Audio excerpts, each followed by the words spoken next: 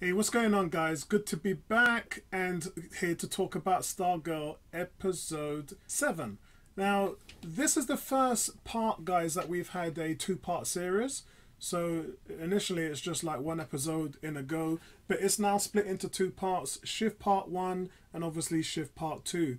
And the focus is primarily on Cindy Berman, serving as the origin story for the character. It's actually one of Stargirl's biggest comic book foes.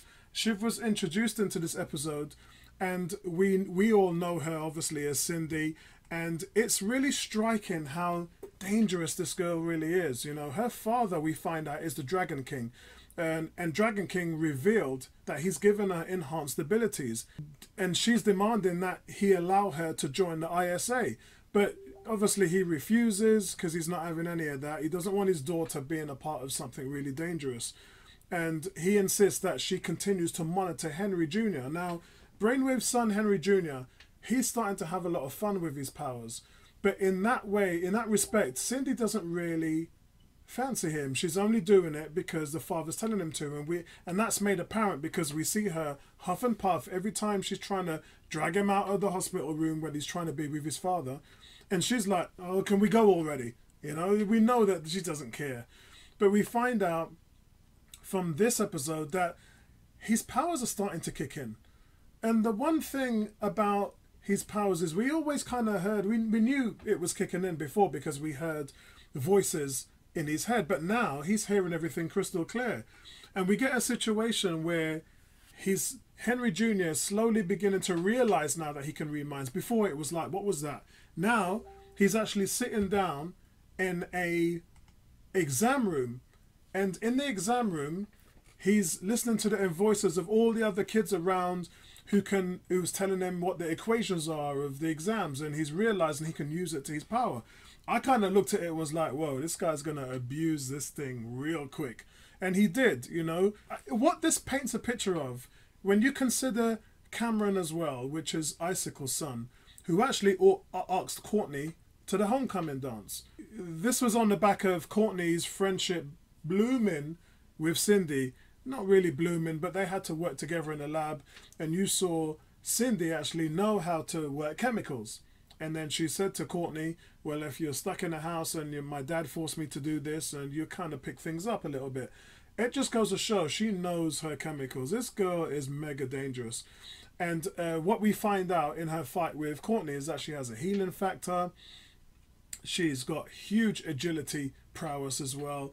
And she's pretty dangerous. She's practically unbeatable for Courtney right now at this point.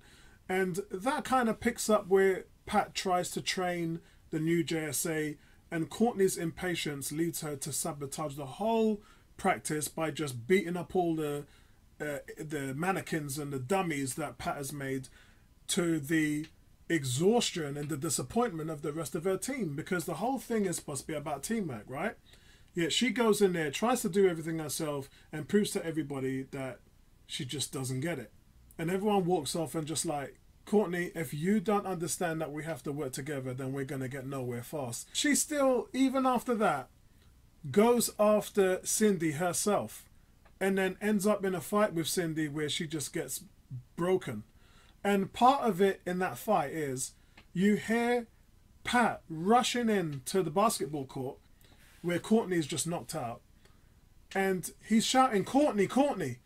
Now at that point, Shiv was running away because she heard Pat coming. She must have heard him call for Courtney, and if that's true, then she knows Courtney's identity. Now it's funny because you got a town full of supervillains, and they have no idea who this new Stargirl is. We did hear them say that the new JSA are kids, and yeah, they'll have to be wary of them because they know now that the JSA is regrouping, but then they also know that they're kids. So it's almost like they're not worried, but then they are worried because some people are onto them, and they're concerned about their identities, they're concerned about their plan, which, by the way, the Gambler had already sorted out, launching the satellites and getting the codes and getting all of that sorted out. But one thing we also did pick up in this episode was the janitor. The janitor Justin's medieval memorabilia and artifacts, along with his fighting ability, showed that he could be the comic book superhero Shining Knight. He takes out a sword and he uses it to block Cindy Shiv's attack on Courtney. And for me, guys, that is definitely the Shining Knight from the DC universe. So it might be good. We kind of knew he knew what was going on when you saw him in the background having a look at Courtney and having a look at the group. So that for me is what I think is going to happen with this. I think he's going to be the Shining Knight. And again, it's another good addition to the show. What we got a handle of was that Jordan offered Barbara the chance to handle all the important issues with the American Dream. And I'm really not sure what's going to happen with those characters. Barbara, and obviously the younger brother, Sydney's younger stepbrother, he also came out and said to Courtney that, look, you and my dad getting too tight, that doesn't work. Yeah, something's going on with you two and I'm going to find out what it is. And that was really kind of throwing a spanner, an unnecessary spanner into the works that we didn't kind of really need. But what it does is it gives him something to shoot at, because I said before this episode, I said they're going to have to do something with Barbara and they're going to have to do something with the little kid, because they can't just, at some point, you know, you see Courtney and you see Pat in the house kind of giving each other little messages, and the mother and the stepson are looking at each other like, is it me or is there something crazy going on? They're on to them, yeah? And at some point, someone's going to find something out. I don't know whether it's going to be the little brother, or I don't know whether it's going to be Barbara the mother. I hope it isn't, because she's just going to try and shut everything down. But at some point, they have to do something in terms of writing about these characters in a way that makes them more interesting. Because her going to a new job has to have some kind of exposition, and him just being the horrible little brother just isn't going to work. You know, we're 7 episodes in. They're going to have to give him some kind of narrative. And I think that's going to play out pretty much soon. So that's why Cameron asked Courtney to the homecoming dance. And she chose to leave Cindy behind, the new relationship that kind of didn't work, which angers Sydney. Sydney's just like, I just made another friend and lost her. And this was a real groundhog, I hate life Sydney episode. Because it really showed her from the background of her life is so bad. Her stepmother she can control. Her father doesn't want her to join ISA. Her boyfriend isn't really a boyfriend. There's just someone her dad's telling her to keep an eye on. And she actually goes into the ISA's lair, the Injustice's lair, and she steals the suit and she steals the staff. And that's where she has that fight with Courtney. And she looks badass, I'm not going to lie. But I think, moving on, I'm really interested to see what this episode 2 is going to have to unfold, because Sydney has now become a very interesting character. And it's a character that I'm invested in, because I want to see, is she someone that is going to actually turn good? Or is she going to be someone that's going to lead the team, the new young team of Injustice, which is the new Brainwave in terms of Henry Jr., the new Icicle, which is Cameron, Artemis as well, which is Sportsmaster and Tigress's daughter. So I really want to know where this goes in, because if there is going to be a young new Injustice, what's going to happen to the old regime, to the old team? They're still alive and kicking, apart from Icicle trying to wipe them all out. They're still there.